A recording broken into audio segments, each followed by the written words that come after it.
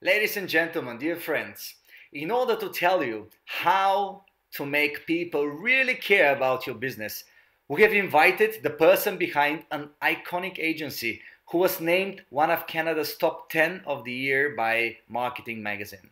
Welcome on stage, Scot, founder and CEO of 123 West.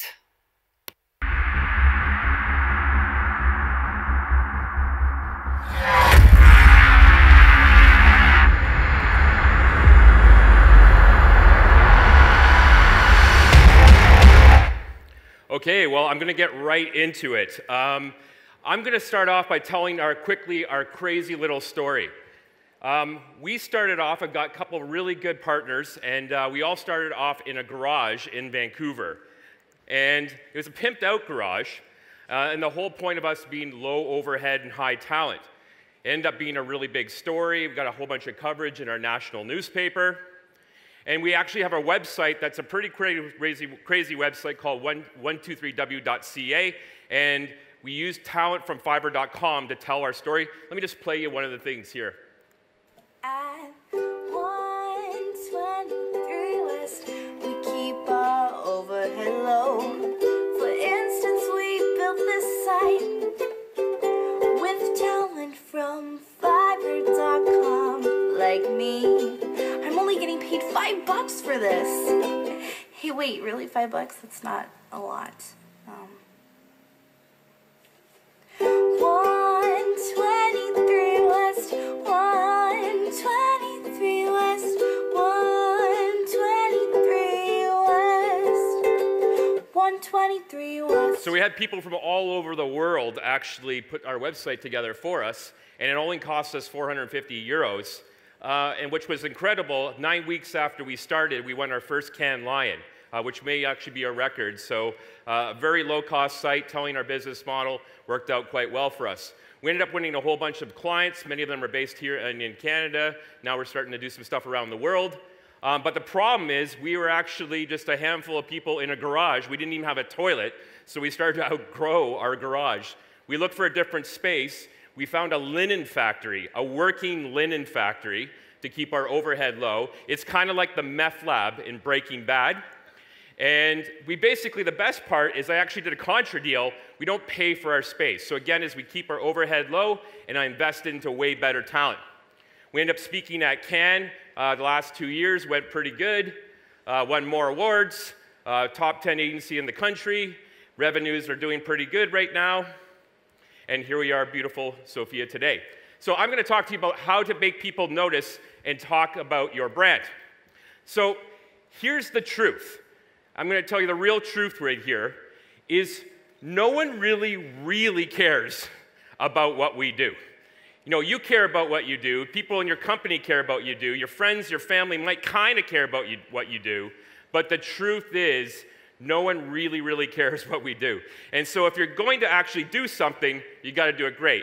And the problem is, it's been our whole industry from the marketing standpoint, is that about 33% of all marketing in the world is pretty terrible. Bad strategy, bad idea, bad execution. 65% is just unnoticeable. It's kind of like the stage here. It's just there.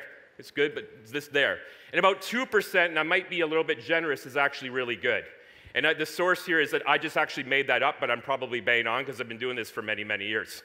Our job is actually to make people care. So what we're doing is we're fighting for attention, so when we get it, we better be relevant. The work that's really working for all the great brands is it's relevant, it's on strategy, it talks about your product or service, and then it's mixed with what is absolutely interesting, what makes people care, and that's the most successful stuff. If you're just going to be relevant and talk about your brand and not be interesting, you're going to spend millions of dollars and you still might not be that effective, particularly in today's landscape where people have choices not to watch your stuff. So how do you make people care? Well, you create news. Create news versus just marketing or advertising. In the old days, if you wanted people to come to your event, you better do something cool. When I was a kid, there was this guy named Evel Knievel, and he jumped over fountains and canyons and stuff like that, and it was always creating news. People like what they like and every once in a while, it just happens to be an ad. The first thing I ever did in my career a bunch of years ago that was really big was for Hockey Canada. That's our big sport in Canada. We had an issue. Some parents were getting out of control at the rink. They were fighting, screaming, yelling at referees.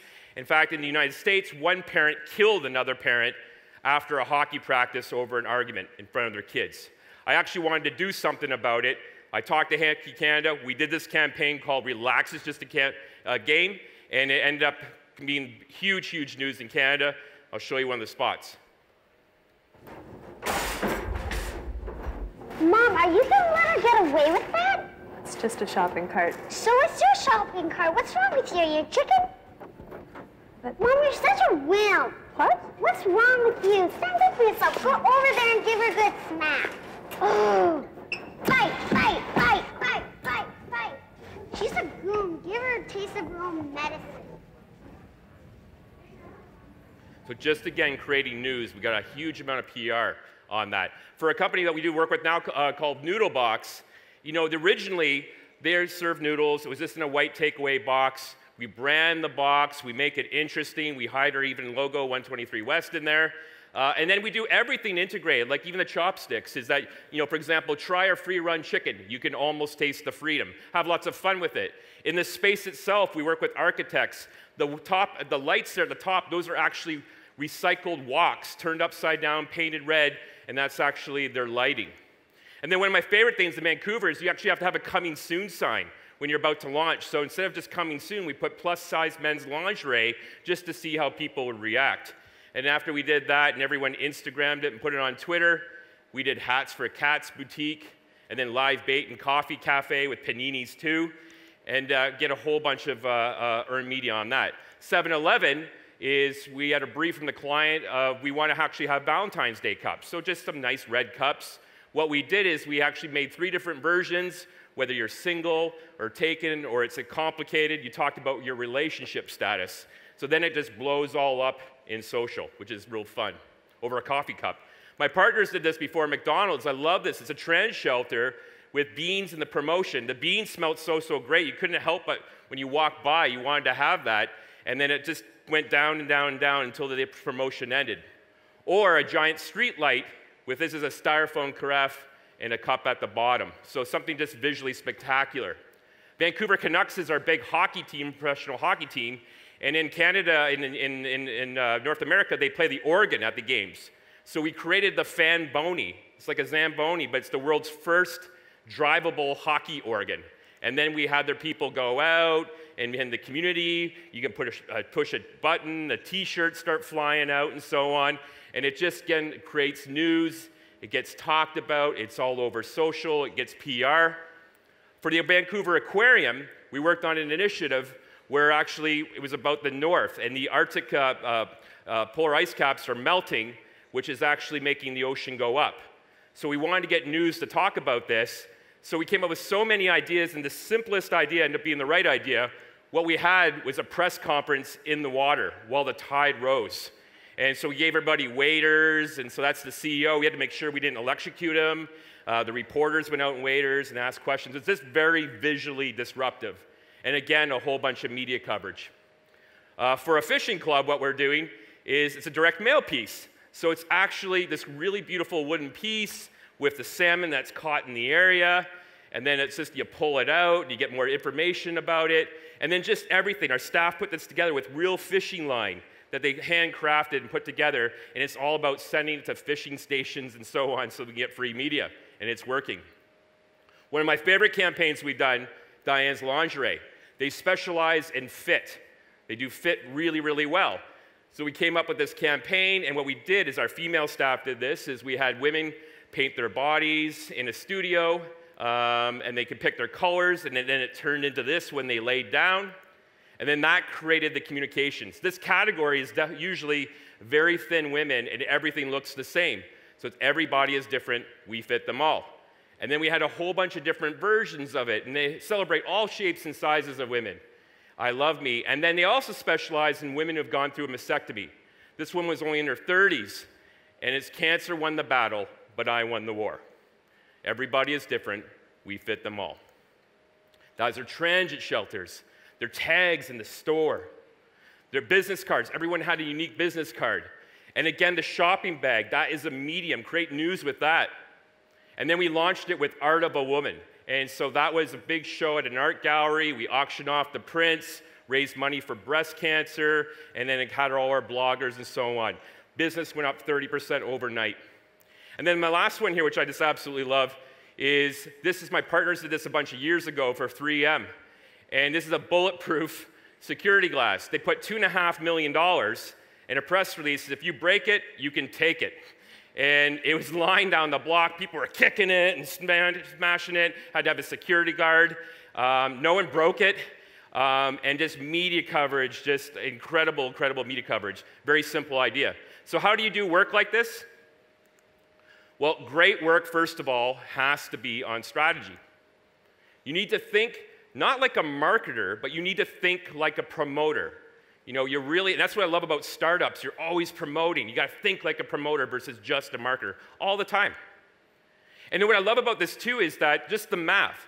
So for example, in any kind of, money denomination, $100,000. Often after you pay people like the agency and then you produce it, $100,000 is almost $65,000 or less that goes out to the people to see your message. But when you do this properly, $100,000 or much less can turn into $1 million. So you get a way better return on investment. And again, examples, $5,000, $2.5 million coverage. I mean, $105,000, $6 million was the most effective campaign in Canada. We didn't even buy any media.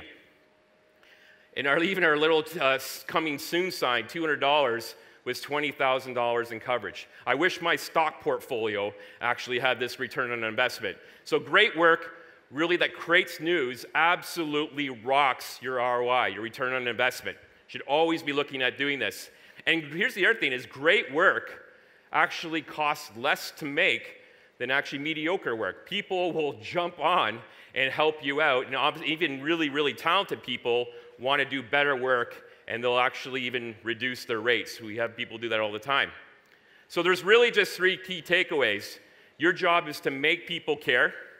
You want to create news, not just marketing plans or advertising. But the thing is, when you do these type of events, it is complex, and so you need to start really, really early and just plan it all out. Thank you very much.